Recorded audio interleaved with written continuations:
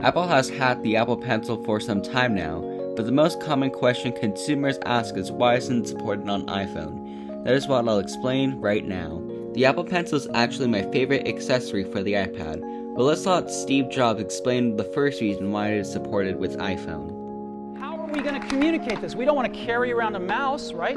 So what are we going to do? Oh, a stylus, right? We're going to use a stylus. No. No. Who wants a stylus? You have to get them and put them away and you lose them. Yuck. Nobody wants a stylus.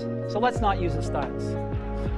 We're going to use the best pointing device in the world. We're going to use a pointing device that we're all born with. We're born with 10 of them. We're going to use our fingers. Apple Pencil has a place on the iPad to live on. That place is the top of the iPad itself. On the iPhone, there is no place to magnetically stick the pencil on, as the iPhones are way too small to fit the Apple Pencil.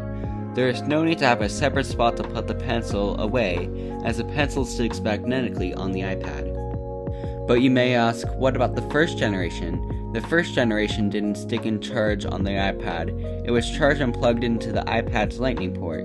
The thing is, the iPhone had a lightning port. Why did the iPhone have Apple Pencil support? Well, the pencil is too big, I need to put it away. That place to put it away was still on the top of the iPad in a case. Thanks for watching to the end.